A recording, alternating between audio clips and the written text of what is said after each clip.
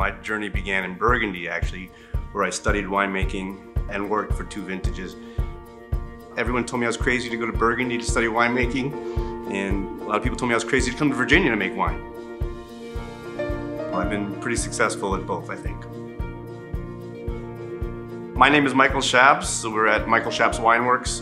I am the managing partner of Shaps Wineworks. I started in Virginia replacing a legend, Gabriele Roussi, at Jefferson Vineyards. People started calling me, asking me if I could help them with their wines, and so eventually I decided in 2000 to go out on my own and start consulting, and then also start my own brand in 2000 with the Shaps wines. The red blend in Virginia, I think, is definitely our specialty because you have all these different varieties that have their unique qualities, and it gives you an opportunity to highlight what's best about each variety and put them together.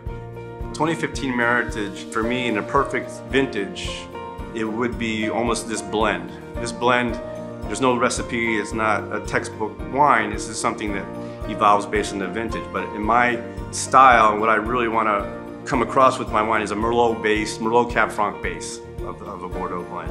And this has it. This is 38 Merlot, 28 Cab Franc, so that makes up the majority of the blend, and that's, for me, when in a good year I can do that. So 15 was a really good year. Right now, this wine, when you're tasting it, still young, you're still getting a little bit of the oak impact, which is nicely integrated. The combination of the fruits, the oak, still has a little bit of that young cocoa nuance to it, but on the palate it's very deep, and the volume is all there to really help this wine age for quite some time, and it's just starting to really express itself, but it's got a long way to go.